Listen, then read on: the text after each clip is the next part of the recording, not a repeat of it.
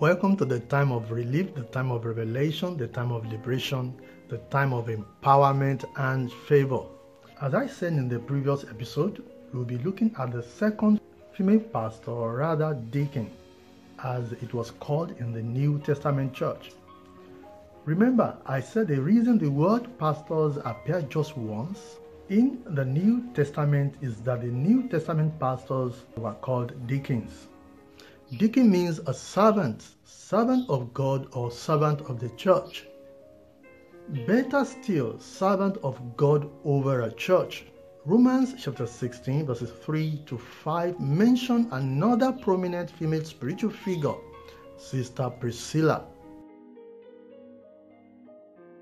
Priscilla, a full-time minister, and her husband, Aquila, a tent maker and a part-time ministry partner, were instrumental in putting right a prominent teacher of God's word, Apollos, in the things of God. Such was the prominence of Pastor Priscilla in the early church. Apollos himself, a vast teacher of the word, of the same ranking as the Apostle Paul. People even compared the two. So Paul wrote from Corinth, Romans chapter 16 verses 3 to 5. Greet Priscilla and her husband, Aquila, my helpers in Christ Jesus. Verse 5. Likewise greet the church that is in their house.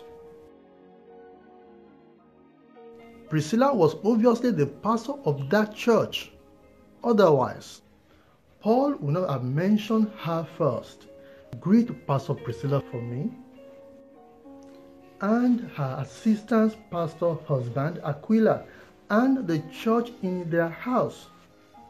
The Bible culture is very particular in the listing of names. Name is listed by ranks, spiritual position, or relevance. It was Esau and Jacob by the birthright. It became Jacob and Esau when that pattern changed. It used to be Manasseh and Ephraim by birth, but it became Ephraim and Manasseh by the divine reordering of rank. We see Moses also changing the natural order, Reuben, Simeon, Levi, and Judah, to the spiritual order of Reuben, Judah, Levi, and Benjamin.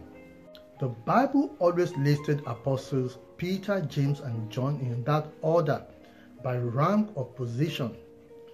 We have Barnabas and Paul by the apostolic and pastoral mandate, becoming Paul and Barnabas on the mission field, where Paul was the missionary and Barnabas just his supervisor. By the natural order of marriage, it is husband and wife, Aquila and Priscilla. But by spiritual ranking, position, relevance to the call, the order becomes Priscilla and Aquila. Whenever they were referenced as a couple, it is the natural order, Aquila and Priscilla. But to the church and the ministry work, it was Priscilla and Aquila. 2 Timothy chapter 4 verse 19. Salute Priscilla and Aquila and the household of Onesiphorus. Join me again next episode as we examine the only female apostle, Junior, mentioned in the New Testament.